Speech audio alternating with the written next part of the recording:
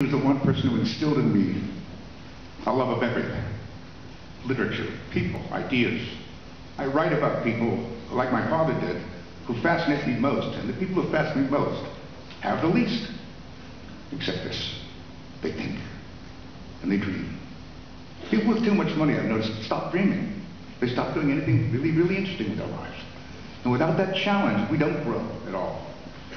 Rachel inspires us to grow, inspires us to think more, inspires us to expand our horizons about what is possible, what is good, what is kind, what is fair. So Rachel Maddow, I'm happy to present you with the National Steinbeck Prize